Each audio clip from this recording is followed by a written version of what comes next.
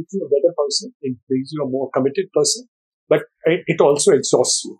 That was a very difficult period because I thought I was going to die because the tech business is going to grow exponentially beyond your imagination.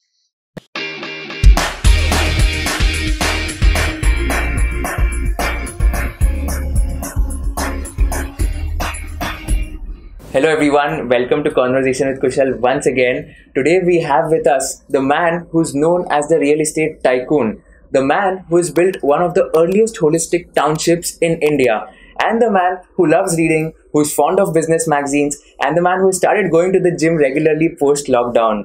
Well, on a personal note, he's also a person who's passionate about skydiving, and he has mentioned that he's going to get a doctor's certificate for that. And you know why his brain runs so fast? It's because he does 10-kilometer marathons very frequently, and that's one of the main reasons. And if you want to learn salsa or jive, he's the go-to person. So let's introduce our guest through some witty rhymes. जिसकी तुम लोग सब सुनना चाहते हो कहानी, ये real estate market में है बहुत बड़े ज्ञानी, ये एक्चुअल में है बहुत बड़े दानी.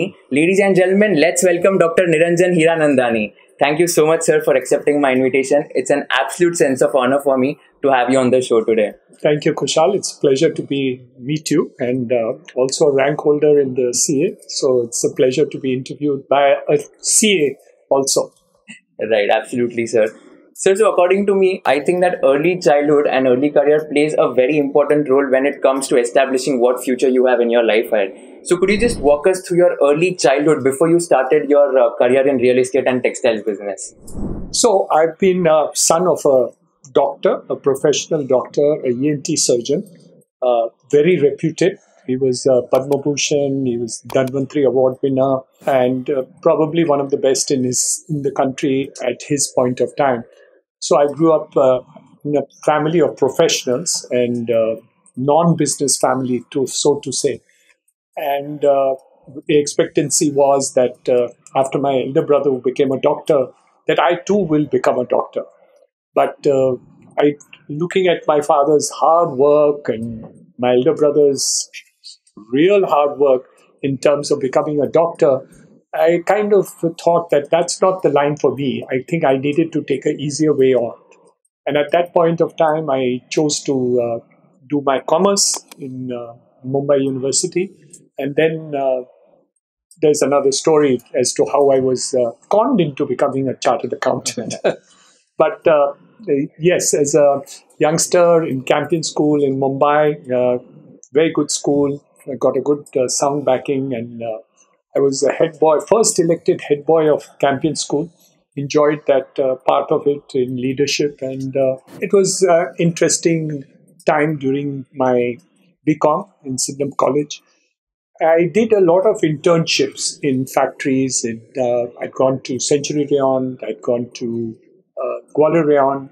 I worked in a handloom factory during my internship in Calicut, and so on and so forth. So I guess at that point of time, got a little bit of interest in the business world. Right. And you mentioned that you also did your chartered accountancy course, and coming from the same CA fraternity, I understand the pain and struggle which has been gone to clear all the 3 examinations of CA. So just a quick question here. What is that one learning, or probably what are some of the learnings which CA curriculum has taught you, which is really helping you in your day-to-day life? And what would be one piece of advice to all the young CA aspirants who are about to give their examinations? First of all, we have to understand that the best part of the CA curriculum is the rigor. The rigor of the curriculum is the most important part, and the devil is in the detail. So, you can't skim and study your CA. Something which many of the other subjects which I found in my BCom, one could do. And you didn't need to go deep into the subject in order to actually score well. In the Chartered Accountant's degree curriculum, I think you really have to be working very hard in order to learn the entire syllabi and also be able to actually perform in the examinations a lot of rigor in terms of perseverance. So the very fact of studying for the Chartered Accountancy course and also doing the articleship, I think a combination of that makes a world of a difference in turning you out to be a better person, a more literate person, but more pragmatic in terms of the interaction with the world of accountancy. So I think education, the working process, and the way the curriculum and everything is created, I think gives you a great insight into all this. So it makes you a better person. It makes you a more committed person, but it also exhausts you. Funnily, during that study course, I was addicted to coffee, black coffee, and I would have thermosfuls of that during the period of the study process that I did. When I finished and passed my chartered accountancy, I gave up drinking coffee as a normal habit. And I do take coffee once in a while, but I'm back to tea because it reminds me of my examinations even after 45 years. So, all this and more in terms of it. But I think the way the Institute has created the curriculum and the upgradation of the curriculum that takes place from time to time, and the continuous teaching and learning processes that we follow post qualification. I think a combination of all that really makes you into a better professional and a better human being also. Right. So combination is fantastic. Absolutely. And any one piece of advice for all the young CA aspirants who are watching this? I think advice to students who are there in the profession is really to start loving what you learn. Because you know what tends to happen, you try to think of it as it's against me and all. But the moment you get involved into it completely, it grows on you. And the subject really becomes easier and easier to learn once you are actually passionate about the idea. So instead of really looking at it, oh my God, this is the Himalayas I have to climb, and to say, wow, this is the Himalaya to climb. And I think that attitude will make it easier for you to appear in your examinations and pass it. And also in life, whenever you get challenges, you actually say, it's a challenge, but it's actually an opportunity to bring out the best in me. Right. And I think that life is all about that. Absolutely. That's very inspiring. And after you cleared your CA and you started your profession as an accounting teacher, I was just going through your journey as well. In 1981, you were teaching at ICI itself. So, and then you transitioned into two different businesses of textiles and real estate. And finally, you shut down the textiles business because of 100% wage hike asked by the labor union. And you finally chose to go to the real estate business. So, at that juncture itself, or before that itself, how difficult was it for you to convince your parents to start something of your own and not get into the medical line? Very tough. First of all, from medical to chartered accountancy, and from chartered accountancy, teaching, learning, and profession to entrepreneurship. In terms of it, I think all that was scary for my father, my parents, and the family. But I decided to take up that. I've always thought that it would be very challenging and exciting to get into the world of business. Believe you me, I never knew what the world of business was, except for that it, from the outside it looked very interesting and happening. But when you get down into the actual part of it, it is very different. And I learned that the hard way, the long way. But it's been an interesting upward climb with its pitfalls, with its hurdles, with its challenges, with its impossibilities. And I think all in all, I've been able to be the best of myself in the entrepreneurship role.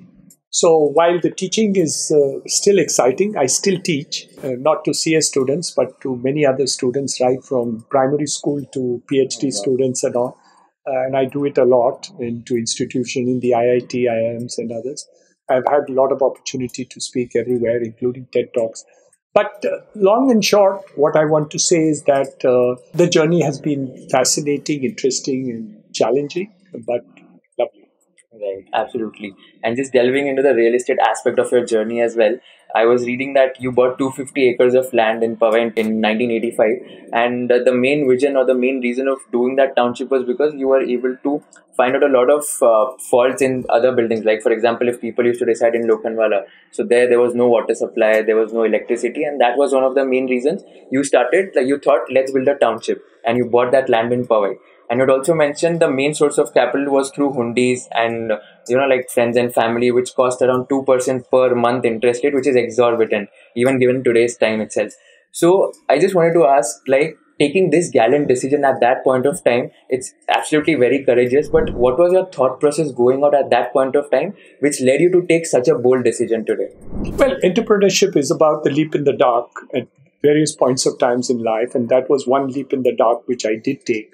But the idea was a dream, actually a dream, a vision in order to do it. And as you said correctly, when you make an infrastructure, I dreamt of making a township which was there. Of course, nothing like I actually made. But at that point of time, yes, definitely to make a township with a difference.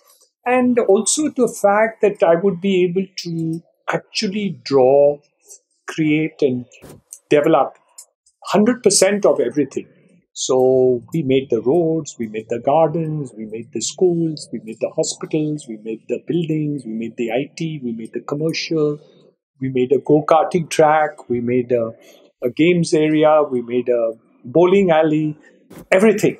And it was such a pleasure to create each of these items of it. Some made money, some lost money. In the initial stages, obviously, you couldn't make that kind of money at all. In fact, sometimes we were badly off. But over a period of time, I think the satisfaction to create something which is so beautiful as Powai and then Thane, and now we're doing Panvel and other places, is a fact that it gives you a joy and satisfaction second to none. And people who come to you and say they're residing there for 20 years, 25 years, and they're very happy and satisfied and enjoying the quality of life, which is probably the best in the country, I think gives you a great amount of satisfaction. Initially, of course, all these are very challenging, but what new enterprise is not? And so I took up those challenges at that point of time, and luck has had it with me that it's grown very positively. Not Right. that at various points of time in the projects, one thought that one would have to give it up. But fortunately, we will be able to ride those depressions. And obviously, in 35 years, you're bound to have many pitfalls in these projects. And but it was a part of the game that I was able to manage. And thank God for that. Right. And on a lighter note, where do you think the next Powai is going to be? So it's already there in terms of after Powai, we have got Thane, which is even more beautiful than Powai.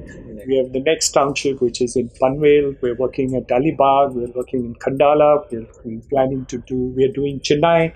So we have various township projects already coming up, and each one of them is a passion, is a thing which will stand out, and hopefully will leave something for posterity, which will say that these are beautiful townships where people are happy. Right, absolutely. I think across the entire journey, there might have been a lot of challenges and hurdles as well. You would have had to go through a lot of struggle phases as well. And in fact, one of the struggle phases which you had mentioned in one of the previous interviews was at the age of 50, you were almost admitted to the ICU almost 23 times. And that was one of the most difficult phases of your life. So, could you just throw some light on this? Like, how was it possible for you to tackle this difficult phase of your life? And how did you ensure that you always stay positive during that time? That was a very difficult period because I thought I was going to die. And obviously, we couldn't really look forward to too much of it and all. But I had already big plans previously. So it was that I continued to work on the plans that were there. And I thought somebody will one day take it over from me quite soon rather than me continuing to do it. But it helped me to look at many of the aspects differently, including my other contributions to society, which I had already started. So we had already started building a school.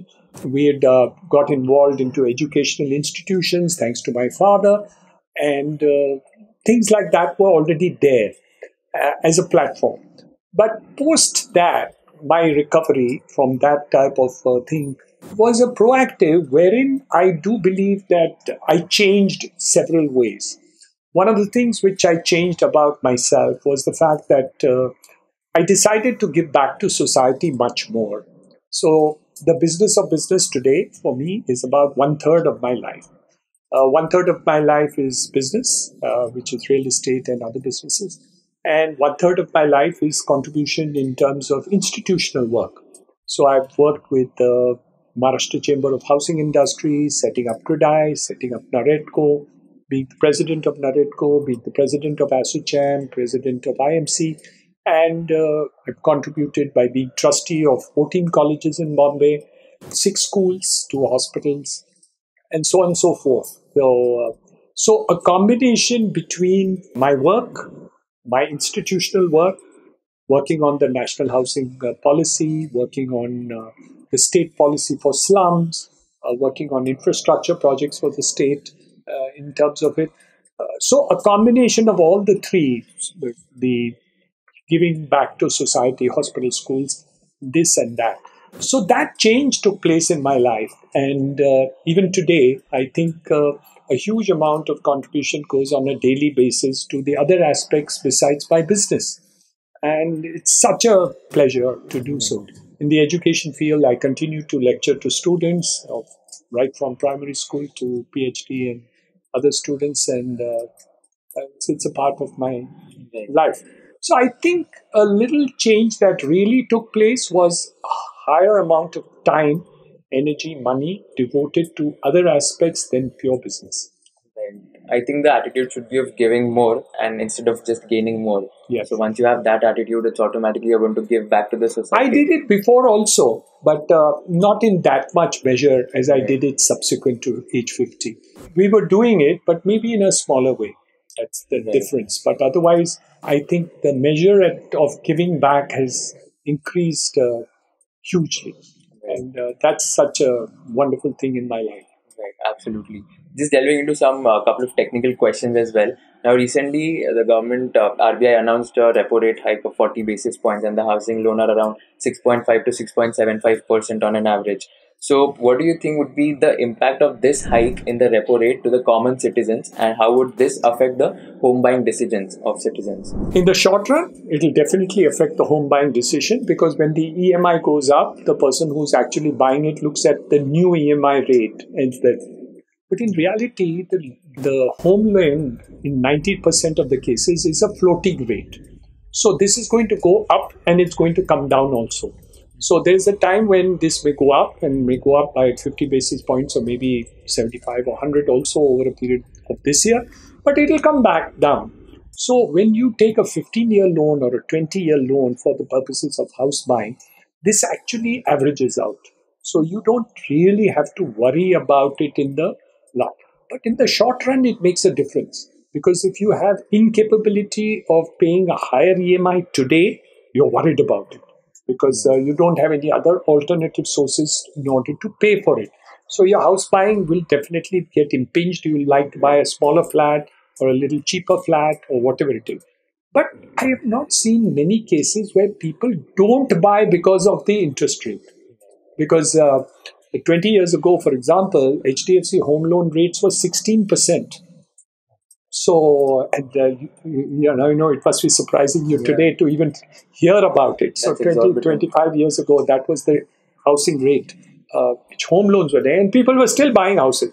But obviously, that has changed in more number of people being able to buy at a younger age today than one could do before. And that has made a difference. So, lower interest rates in the short run or higher interest rates in the short run would be a little hesitancy for people to buy, and it will definitely happen, but it doesn't really affect it in the long run. You're not going to buy a house because of the home loan rate being slightly higher or lower. Right. And in fact, like other government initiatives also, which are going to happen in this sector itself, what do you think would be the impact of GST cut rate in this sector itself? Because now the GST collections have escalated. Like it was 1.2 lakh crores in November, December, and the latest one was 1.6 lakh crores, right? The highest. So do you think that a marginal cut in the GST rate in this industry would significantly benefit the developers at the cost of revenue to the government? So the issue is very simple. Because of the inflationary rate, the Reserve Bank of India has done a monetary policy, which is under the RBI, which is in order to curb inflation to increase the interest rates. That's a normal act done by any central bank all over the world. And this is exactly what RBI has done in India. And it is their job to do it, their duty to do it, and their obligation to do so. So they have done that, and the interest rate hike has taken place. But there is a fiscal part of it which RBI cannot do. but it has to be done by government. And if government wants the GDP of the country to grow in a manner in which the Prime Minister decides, then you need to bring a fiscal intervention into the economy. The fiscal intervention can be by way of a GST cut. Now, the GST has gone up from 1,10,000 crores to 1,42,000 crores. If you gave a GST cut of, say, 10,000 crores, or approximately 7-8% of the collection which is taking place, in reality, the boost in the market will be so much that your collection may in fact go up, not down, because people will tend to do that part of it, and that going to the people will help them in order to have more money in the economy. So we think that if you want GDP to continue to grow beyond 8-9%, then not only RBI having done the increase in the repo rate or the reverse repo rate is important, which it is doing, but the government of India also needs to bring an intervention of reducing GST, or any other tax rates could be done. So intervention in terms of petrol prices or any other thing could be done. Or they have so many tools in order to do it. So it would be possible to do it because we need GDP to grow. And that becomes extremely important to intervene. So yes, what RBI has done is correct under the circumstances, and but we need some intervention from the central government. Right. And you mentioned like 8 to 9% growth of GDP, which is our Honorable Prime Minister's vision as well, to take it to $5 trillion economy by 2025. Absolutely. How realistic do you think is this target? Well, if you don't do some intervention in terms of the fiscal side, I think it'll be difficult. But I'm sure sooner or later there will be intervention to do that. There's a second aspect of it which is not in his control, which is, of course, the Russian-Ukraine war. Yeah. And hopefully that will end soon. And if that ends soon and the prices of petroleum products and edible oils also will actually come under control, I think inflation will come under control much faster. But if the Russian-Ukraine war continues, as it is still going on after 3 months, and I think there's a problem there which is not within our control. So they'll have to do some intervention in order to make the benefit go. Thanks for those wonderful insights. I think that was very granular. So just, like asking about this traditional versus disruptive argument, which is going on like since a lot of years as well. Now, since you're a real estate tycoon, this is one of the most sustainable businesses where if you enter again, like there's a lesser risk of, as compared to the tech businesses, there's a lesser risk of falling down. Of course, there's a risk in every business. But as compared to the tech businesses, there's a tech bubble which can get burst, or probably after a point of time, the tech can become outdated, etc. So for a young professional like me, what would you advise, whether to get into a traditional sort of business like, let's say, manufacturing, or let's say real estate, or start something of, let's say, tech business which can be disruptive at the cost of the risk that it cannot work out? So what should be the mindset for a person like me at this stage? So the point is very simple. If I was your age, I would definitely get into the tech business, because the tech business is going to grow exponentially beyond your imagination. What you're seeing, the multiplier factor of technology which is actually taking place, every space which is technology driven has taken an uplift position. And all the businesses have definitely taken up on the technology side. So for the youngsters, technology, I think, is a key to be a riding factor for a supernatural growth or a super growth. In the infrastructure space, in the real estate space, technology is equally important. So whether you're doing construction, you need to work on new technologies. If you're doing marketing, you need to have technology tools. If you're doing structuring, you need to use technology to do it. Social media, online platforms require technology. So I think the next few years, technology is definitely a sounder platform for a large number of people. But that doesn't mean that the growth of infrastructure and housing and other things will not take place. So it's your choice, and one can do both in terms of being in the infrastructure field, housing field, and using technology to make its growth. Then that is a super thing to do. Or you take up a pure technology base, which is there. Today, the values in terms of technology valued in the market is more than the base infrastructure. So on a valuation perspective, without technology, you're not getting a valuation easily. So you have to work with technology in order to create value propositions which are very strong. So much against my grain, I would say yes, technology today definitely is upper hand, and everything is on top of technology. If you take education, we need technology. If you look at Bollywood movies and all that, a lot of it is technology. The OTT platform in doing it, do it. Netflix is all about technology. I don't think the world is going to be without technology. So you can't undermine the need for technology, and its use in the next couple of years is definitely going to ride higher than just base values for infrastructure. But it does not mean infrastructure will disappear. You can't disappear roads, highways, metros, hotels, schools, colleges, fire stations, everything. So those are also equally important, but I think the opportunity is here a little higher to Right. date. And in terms of examples in the real estate where you mentioned like technology is required in construction, etc., what would be those tech like? Could you give some examples? Well, lots of it.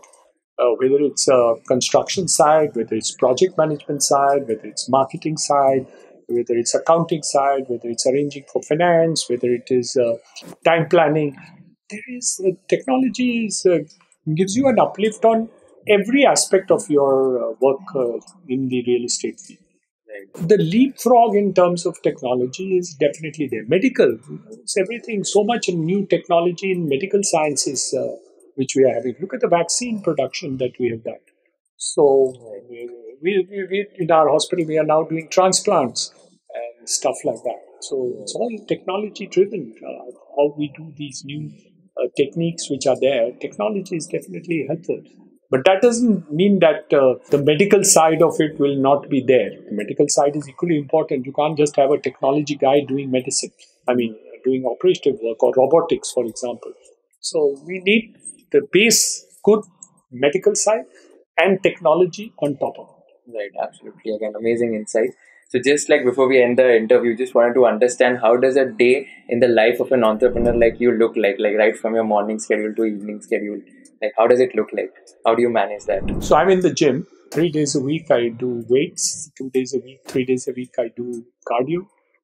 Once a week I run at least 5 kilometers, and now I've also added yoga twice a week to the whole thing. So fitness is essential part of it. Though I don't spend too much time on it, but I do it every day. So that's one. And I'm the first in my office morning. So by 9:15, I'm already in my office, and the start of the day is early. And the latter part of the day is usually looking at other aspects of it, which is education, health, various things, including a university, which now I head as a provost. Looking at new lines, we have now started an MBA in real estate, which is doing very well. Response is very good. We put up a new law school and stuff this year. And so various aspects of things are there during the day. Evening, lots of people I interact with and entertain also. And very busy schedules and Absolutely. teaching in between and learning a lot. So interaction with people is huge. So thank you so much once again, sir, for your time. It was an absolute honor to host you, and I hope I did justice to your time. And again, like thank you so much for taking out the time for this. Thank you, Kushal. Thank you.